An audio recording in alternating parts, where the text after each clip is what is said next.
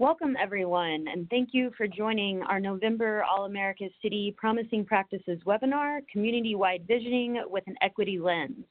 My name is Rebecca Trout, and I am the Director of the All-America City Award Program here at the National Civic League. I'm joined today by my colleague, Carla Kimbrough, who is our Racial Equity Program Director. The National Civic League is a 125-year-old nonprofit, and we aim to advance civic engagement to create equitable and thriving communities. AAC is our flagship program, and it began in 1949 to recognize exceptional civic engagement and local government. AAC not only celebrates great work, but we also aim to share the innovative practices and initiatives around the country through avenues such as this monthly webinar series. Before we begin, I just want to briefly touch on the 2019 All-America City Award before we turn it over to our presenters. So in 2019, we will be recognizing 10 communities for their inclusive engagement processes, exemplary projects, and work to create a healthy community. Applications are required to include at least one project focused on the 2019 highlighted topic, which is creating healthy communities through inclusive civic engagement. We're looking for projects that demonstrate inclusive decision-making processes that create healthy communities for all, and particularly for populations currently experiencing poor health outcomes. So without any further ado, I'm excited to turn this over to our great presenters who are both the 2018 AAC winning communities. We will first begin with Decatur, Georgia, and we have Linda Harris, who is the Chief Civic Engagement and Education and Communications Officer at the City of Decatur, as well as Renee Madison, who is the Communications Specialist with the City of Decatur. After they are finished, we will turn it over to San Antonio. We have Maria Cox, who is the President and CEO of the SA 2020 Initiative, as well as Alex Lopez, who is the San Antonio's Chief Equity Officer. All right, Decatur, if you can go ahead and kick us off, we'll get going. Okay. All right, thank you. Welcome to our Better Together presentation. We're here today to talk about the City of Decatur's Community Action Plan for Equity, Inclusion, and Engagement that outlines 60 action items for individuals, organizations, and local government to undertake to cultivate a more just, welcoming, inclusive, equitable, and compassionate experience for all who live, visit, or work here. We started with two questions. What is government's role in creating a space for community dialogue across differences? And how do we bring everyone to the table, especially those who do not feel welcome or included? So I'm Linda Harris, and I'll spend the first 10 minutes talking about why we created the plan, how we created the plan, and who we involved. Then I'll turn it over to my colleague, Renee Madison, who will talk about how we began to implement the plan and what we are doing on an ongoing basis related to equity, inclusion, and engagement. So first, the why. There were several factors that led to the creation of this plan. We are a welcoming city with welcoming America. We signed the charter to be a compassionate city. We were losing our diversity, with many older African Americans being replaced with young, predominantly white families and families of other ethnicities with high incomes. But the bottom line was that we had received several complaints of racial profiling by our police. We believe in the power of civic engagement, so we designed a year-long community-wide visioning process that ultimately included approximately 800 diverse citizens who contribute over 1,300 hours, making it the largest citizen participation process since the 2010 strategic plan. So next, the how and the who. We hired a consultant trained specifically in the issues of equity and inclusion, and who was also a Decatur resident. She's pictured on the right of this slide. We then invited a group of 19 residents and business people, which we called the Leadership Circle, to work together to design a community visioning process to engage the community more deeply in conversations across differences and to intentionally reach out to include everyone, particularly those who might feel marginalized and not welcome at the table. Members of the leadership circle were intentionally diverse and brought different perspectives to the table. For example, the police chief and one of the community members who had accused the police of racial profiling both served. Other perspectives included a middle school guidance counselor who was also Jewish, a black Muslim mother of teenagers who was a program director for a leadership program for teens, a Caucasian city staff member who was a native of Decatur and who was at Decatur High during integration, a communications and marketing director married to a Latino immigrant, an African-American male who is paraplegic, and more.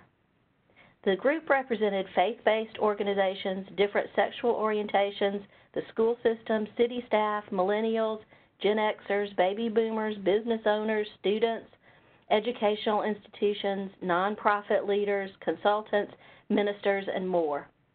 Members of the leadership circle met for almost a year, had their own conversations across differences, and created a community outreach plan that included Decatur's established successful communications outlets for engaging community members. And the circle also reviewed the current practices with an eye toward equity and intentionally designed additional communication strategies that targeted different audiences, including seniors, the Somali community, and teens. The leadership circle did a community survey and 724 people participated. They held a Working Across Differences training session for volunteers interested in supporting the process as volunteers that drew 70 people.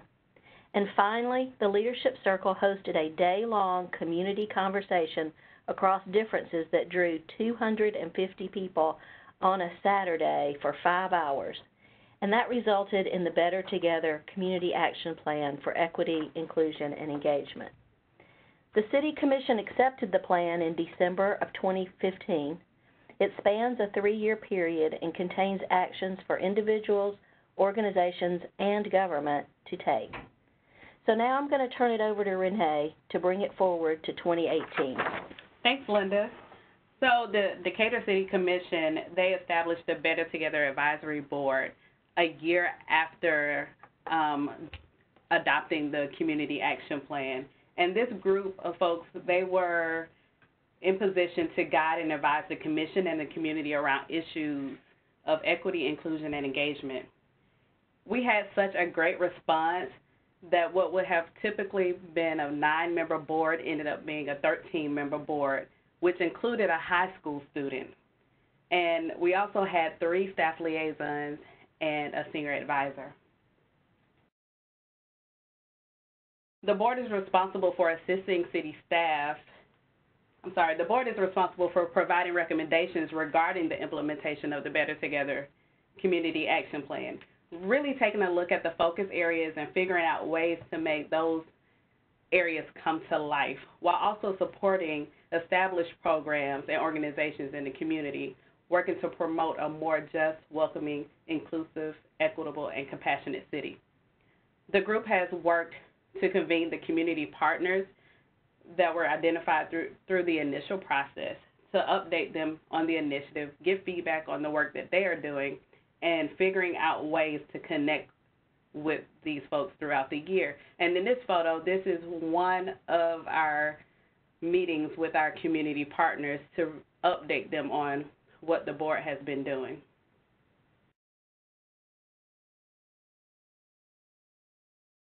The board is also responsible for assisting the city staff with public education and outreach activities that promote equity, inclusion, and engagement. And currently, some of the things that we're doing is hosting community conversations, hosting racial equity workshops, and supporting our community partners in any way possible.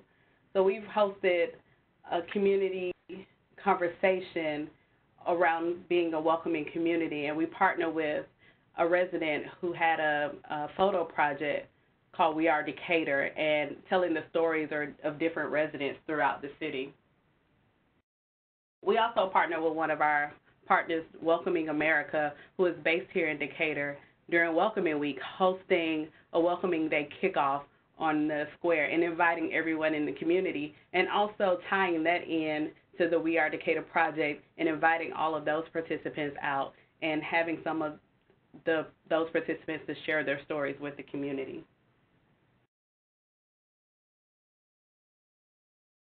The board is also responsible for assisting in the development of a strategic integrated outreach plan in order to involve the broad spectrum of community members in city life.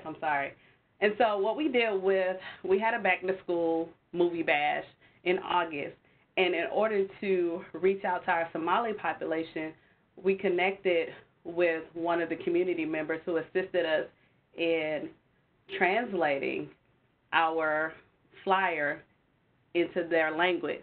Because one thing that we thought about is a lot of the parents depend on the children who speak English to translate the information to them. And we really wanted to make sure that the parents understood what was happening. And so we wanted to take it a step further and be able to put the information in a way that they can understand it. We also work with companies who help us translate our events into Spanish. And so just being very deliberate about reaching out to different cultures in our community. The board has also taken on the initiative to look at a lot of holidays that are celebrated or national days. We look at a calendar that have a number of different days, Bully Awareness Month or Native American Heritage Month, and we partner with one of our bookstores, Little Shop of Stories, in the Decatur Square, and they assist us in selecting books related to these topics. And we take these books and we put the information out in our monthly newsletter that is distributed to every home and business within our 4.4 square miles. And we also share that information on social media. The board is continuing to work on a number of different plans and ideas and events to make sure that we are following through with the Better Together Community Action Plan and the points in the focus areas, but also looking at things that are coming up every day in our everyday lives and making sure that we are being equitable and inclusive. And so here are a couple of links that you can go to find out more information on the initial Better Together process and see the Community Action Plan, and also a link to the Better Together Advisory Board and some of the initiatives that we are currently working on, and we're constantly updating those. Thank you.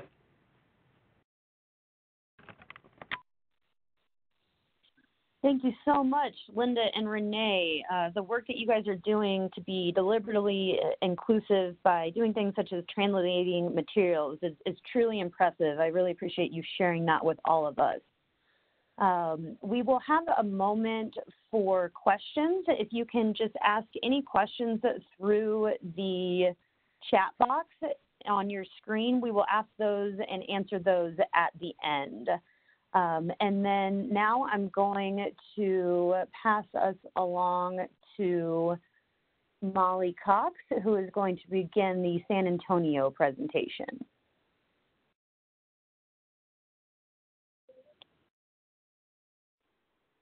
Yeah, thank you so much for having us and for also giving us an opportunity to talk about San Antonio. I'm going to begin with a little bit of background, and then I will toss over to Alex, who works inside the city. So I'm going to kind of give a big broad brush stroke of what we're doing here, and then allow Alex to get sort of more specific and granular about how the city plays a role inside this ecosystem that we've created. Back in 2010, San Antonio embarked on a community-wide visioning process, sort of under the auspices of asking a question of where do we want to be in the next 10 years? And we very specifically asked, like, how can we change our city? What do we want to keep and preserve and maintain? What might we want to do better? And we had nearly 6,000 people participate in a community-wide visioning process, one of our most successful engagement processes here in San Antonio. And those nearly 6,000 people came together and said, this is where we want our city to go. This is how we would measure whether or not our city was moving towards the vision we have outlined for ourselves, and then we moved. What you see on your screen right now is the overview of what is now known as San Antonio's community vision. It's pretty sweeping and bold. Basically, within 10 years, we would be the healthiest residents with quality education and connected neighborhoods, a respectful steward of our natural resources with a vibrant downtown and a creative community and a local government that's responsive and accountable. But that last sentence that's there, that again was written by our community at large, our entire community takes responsibility for our collective well-being, is how we ground our work in San Antonio, Texas.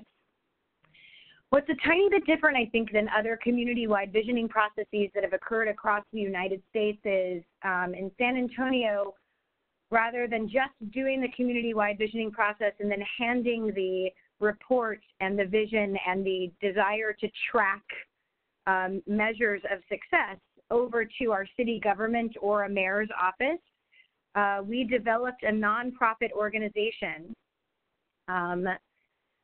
SA 2020 is the organization I am proud to run. It is a nonprofit who drives progress toward the shared vision of a thriving San Antonio. Our job specifically is to work in systems change. Understanding equitable outcomes can only be achieved if we're actually actively working together to achieve the community vision we wrote for ourselves. We're a staff of 5, so it's giant, and we do our work in sort of 3 very specific ways. We put out an annual progress report on the community vision itself, showing exactly where we are on each of the indicators, 61 community indicators that we track. We engage the public actively all the time in systems change work, meeting people where they are in nonprofit organizations and businesses, policymakers and public institutions, asking them to align their efforts to our community vision at large. And we do the alignment work very specifically, working internally within organizations to help them see how they could also be advancing equity, specifically leading with race. This question of how do you make the greatest impact towards our vision is very important to us. We believe truly that if we are to take collective responsibility for our collective well-being, then it is all of our responsibility to identify what we do to make the greatest impact. SA 2020, or what our work ultimately in alignment, really does sort of show how San Antonio is operating on sort of a very large-scale systems change work. There are over 160 nonprofit, foundation, public, and corporate partners who are currently aligning their micro efforts to the community vision. SA 2020 then tracks their efforts, aligning it, right, to community results measured by our 61 community indicators, and reports annually on what's doing well and what's not doing so well. This gives us a bird's eye view of where in San Antonio we need to double down efforts and where we can take best practices and learn from them. I'm going to use just the city of San Antonio very specifically, and then obviously Alex will talk more generically about what they're doing in their efforts within the city of San Antonio. If you look at the city of San Antonio's mission, we deliver quality services and commit to achieve San Antonio's vision of prosperity. We bolded that sentence because it's incredibly important that in San Antonio, the community at large actually wrote what they believed was the vision of prosperity. We have a community vision that a nonprofit actually aligns all of our efforts towards. Every day we should be thinking about what the community says we should be doing. We should have the healthiest residents in the United States. We should have economic prosperity and educational opportunity for everyone. And it is our job to make sure that every institution is driving that community vision and playing a role in that every day. On your screen is the 61 community indicators that SA 2020 tracks.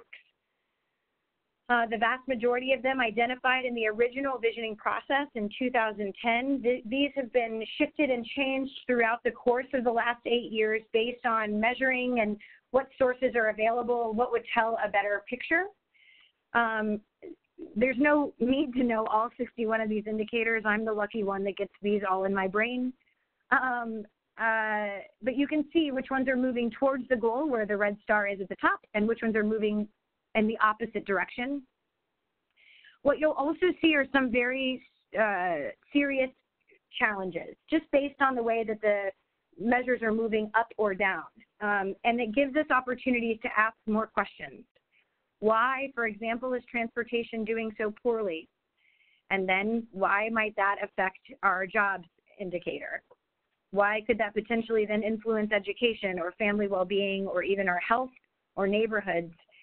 And over the course of the last several years, we have worked very specifically with the city to identify, particularly in infrastructure, transportation, sustainability, where they may be doubling down in policy to help us shift the way our city is moving in areas like transportation and housing affordability, connectivity, health, parks access, walkability.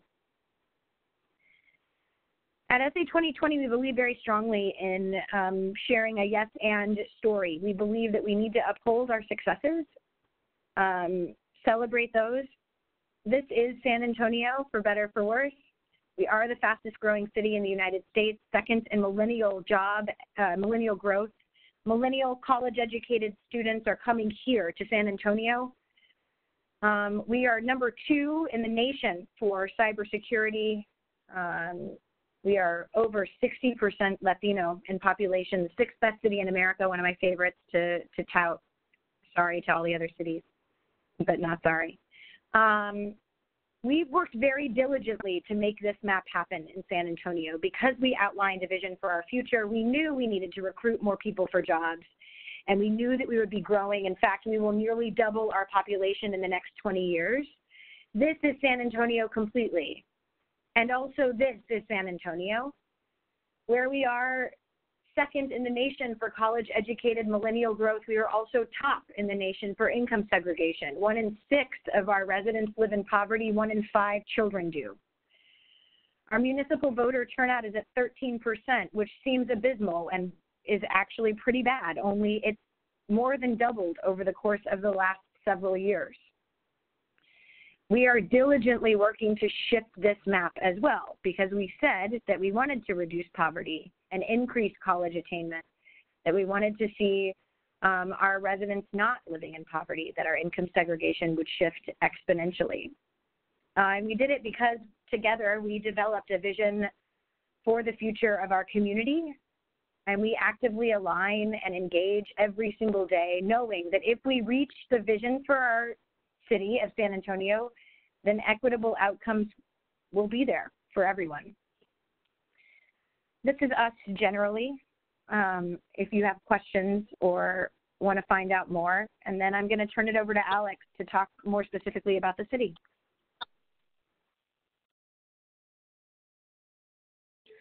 Thank you, Molly. I think what's most impressive about SA 2020 is that you didn't just stop at creating the vision, but continue to engage the public throughout the implementation and evaluation plan. And now I will hand this over to Alex, who is going to begin the second part of their presentation.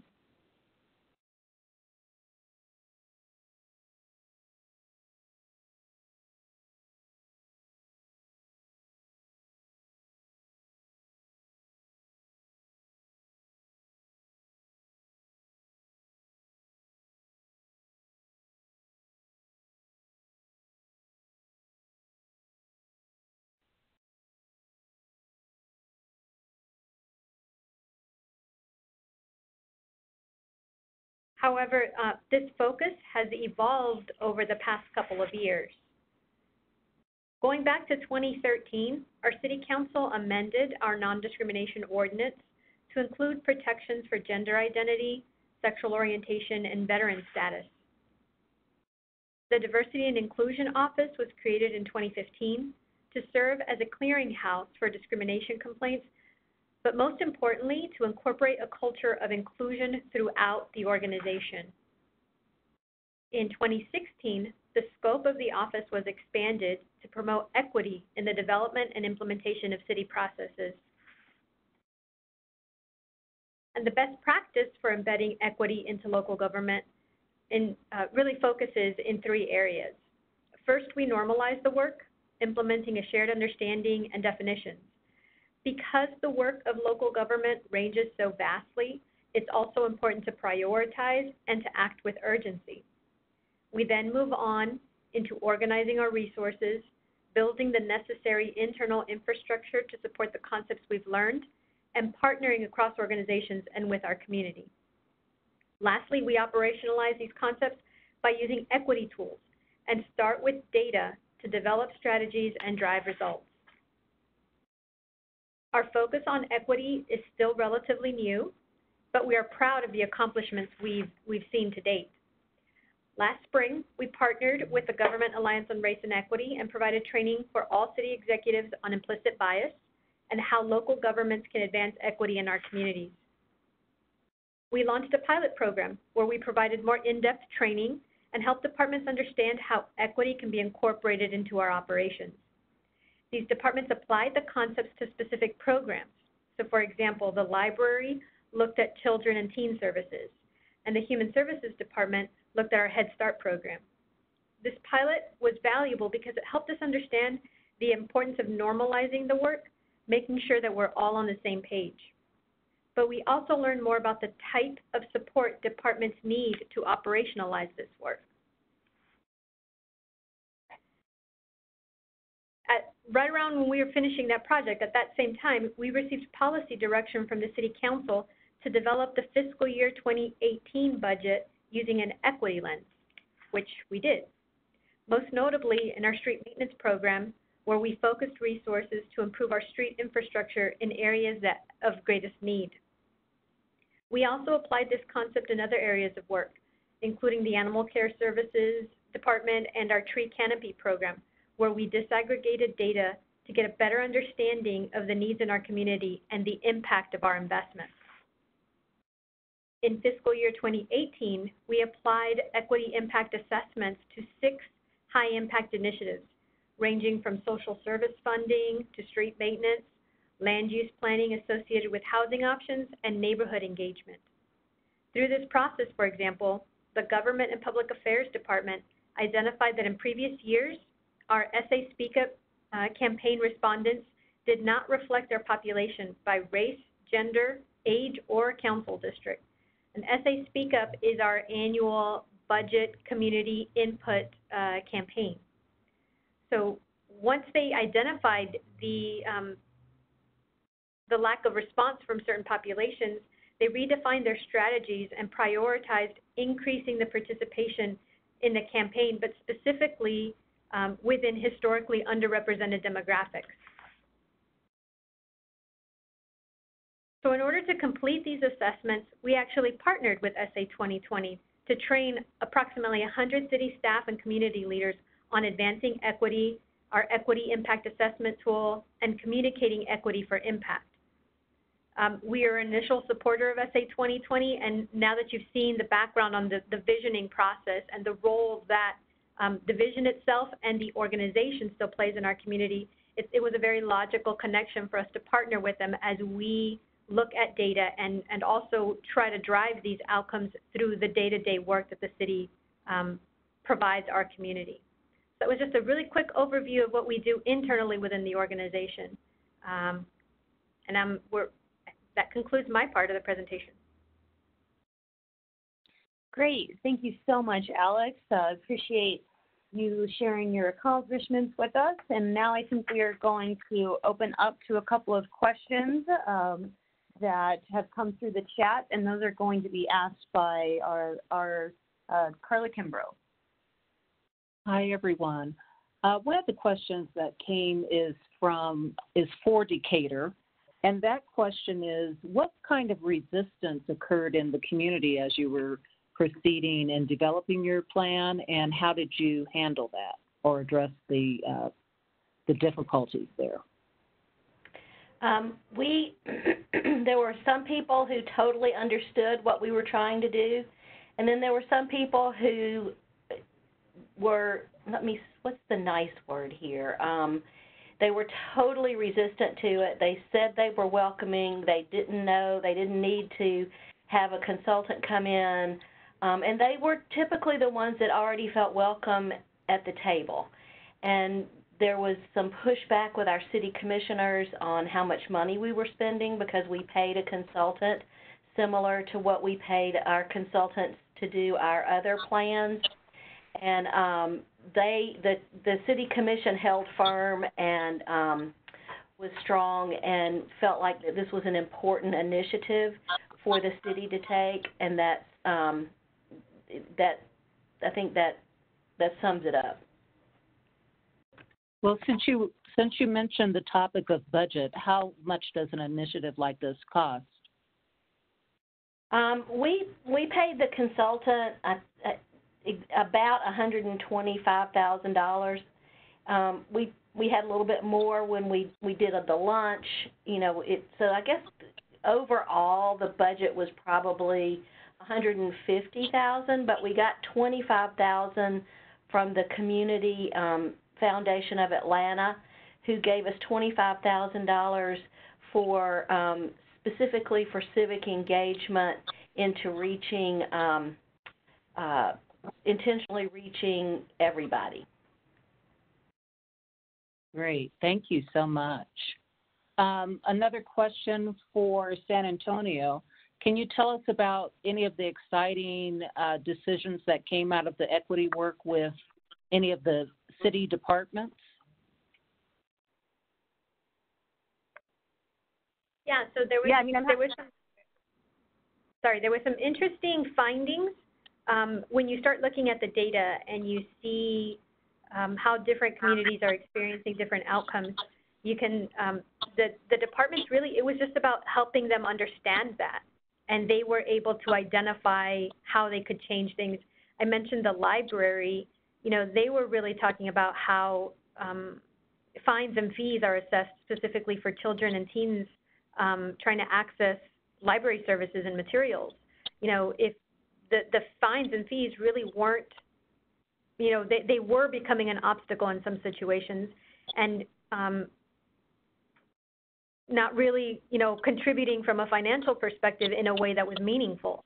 So I think that's where they started looking at where their practices create these burdens on some of our populations.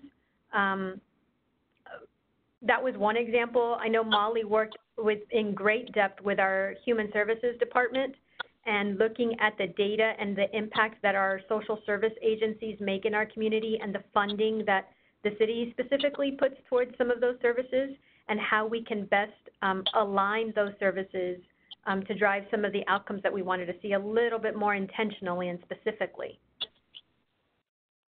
Yeah, if I can. What we found most compelling was showing them the data.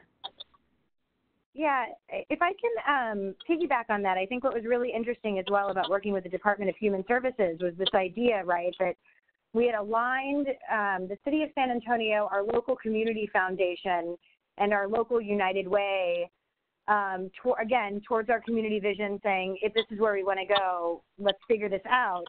And DHS, the Department of Human Services through the City of San Antonio, ultimately identified in multiple spaces across their programs that they were really working in certain zip codes.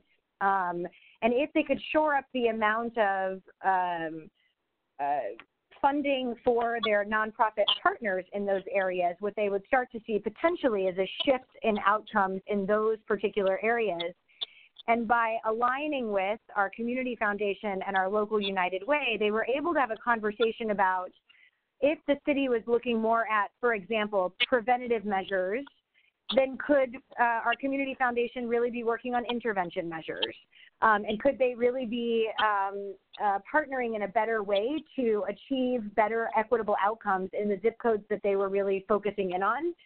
So I think what we started to see very specifically was this idea of, again, in alignment, what lanes are we all in, and are we actually doing a good baton toss or a good baton pass, as opposed to sort of running parallel to each other. Great. Well, can you also talk about San Antonio, how you were able to get so many nonprofit organizations involved in this work? Yeah, I mean, I think I think I'm not wrong to say nonprofits are the backbones of many of our communities who are doing the work that can't be done by government and potentially won't be done by our private sector. And I think that nonprofit organizations every single day are working towards outcomes in their own work and have challenges in identifying and communicating that impact. And that's because of this bizarre tension we have with city government and private funders who are asking for sort of outputs rather than outcomes and funding programs rather than outcomes. The conversation that we're having locally in San Antonio is, if we believe in the community vision that our community wrote, then can we stop asking for program deliverables, and can we start working together in partnership on the outcomes we wish to achieve? So, for example, when the City of San Antonio's Department of Human Services shifted from we fund programs that help who do child abuse prevention, you should serve 50 kids, and they started saying we want to reduce child abuse over the course of the next 2 years by 10%. You tell us how you do that, and let's track that. It changes the tenor with which this tension between the nonprofit sector and the funding sector operates. Secondarily to that is nonprofits consistently, we have over 130 nonprofit partners, are consistently telling us that their biggest challenges are in evaluation, data analysis, and communicating impact. And because of the work that we do at SA 2020, that's what we bring to the table. How can we better help you look at your data to understand how your programs are impacting people's lives? How can we help you better evaluate that information? And then how can we better help you tell people the impact that you're having on the community at large? We have yet to see a nonprofit resist working with us in shoring up their evaluation measures or looking at their data. What we have seen is nonprofits speak very specifically about not having the capacity, both in personnel and in technology. And so because of where we sit in the community, we're able then to take that information to a funder and say, this isn't about a lack of trying or a misalignment of outcomes. This is about having a different conversation about funding. Like, rather than funding a program manager and only 50 children, start funding an outcome, which means then, right, funding infrastructure and operations and management and data systems and trainings. And that conversation has, I think, shored up more over the course of the last year and a half or two than it has in the 8 years that we've been in operation. Great, thank you. Decatur, can someone talk about how you all were able to involve nonprofit organizations in the work that you're doing there? Sure. So we have a number of nonprofits within the city that are actively doing work around equity. And when they heard about this process, they were really energized about it and really excited to have the advisory board and the city as a resource. And even through the initial process, and Linda, correct me if I'm wrong, we have a number of people that were involved in the process that are connected to these nonprofits or have been involved in a number of initiatives around equity and inclusion, and were able to help point us in the direction of creating an asset map. And then on our asset map, we have over 200 organizations that we connect with, and we support them in any way that we can. And I think what we did was bring them to the table. We opened a community conversation where people could share what they were doing, And once they heard that somebody else was doing something, they got energized in talking to each other because they had not been at the table together. So we brought everybody together, and that was a great plus for all of us. And even with the initiative of keeping them energized or keeping the conversation going with them, they understand that we are committed to this and we do want to work with them, and we want to make sure that we know what they have going on so we can share it with our community. And so they are more excited to stay involved, and they're not hesitant to share with us some of the information of what they have going on, or even reaching out to us and say, hey, can you help me with this, or can you help me get the word out with this, or would you all mind partnering with us? Thank you for that. And to sort of piggyback back off of that question, you mentioned earlier that you involve some traditionally uninvolved groups and organizations. Can you talk about if there was any hesitancy by either those individuals or those groups and any distrust in being involved in this process? So I think throughout the process, there was, even if we didn't see it, there was some hesitation, right? So it's taken a lot of trust building to say, hey, we actually want you to be a part of this, and not just this initiative, but we want you to be a part of everything that we have going on. And I can understand why people would be hesitant, because it's like, oh, we're talking about equity and inclusion. Now you want to reach out to me. You want to make sure that I'm involved so you can have my face in the building. And it's more than that. We want to engage you. We want to get you involved and get your perspective, because this community is for all of us, and it takes all of us to make it a great place and a place that we all want to be. And we had some initial resistance even with the Better Together Advisory Board after we created the plan, because it was like, okay, now you have this plan, what are you going to do with it? Are you going to really involve us? And so our Better Together Advisory Board had a conversation about it, or what are we going to do? What is important here? And sort of each of us pledged to take it on, and in our own way, even a lot of it's just face-to-face and talking to people and going back and being there and being consistent. Wonderful. That's great advice. And I have sort of a final question for both communities. Can you talk a little bit about how you keep this work going beyond the plan? Sure. Well, this is Decatur. Again, we have our Better Together Advisory Board, and just really making sure that we are not only touching on the focus areas and the points in the plan, but really keeping an eye and an ear out to what is happening within our community now, what issues people have, what concerns people are bringing up, and really engaging in those conversations, and not just with the community, looking internally. What can we do internally to make sure that we're being equitable? We, as I mentioned in our slides, we've been doing racial equity workshops, and now that we've done those racial equity workshops, what's next?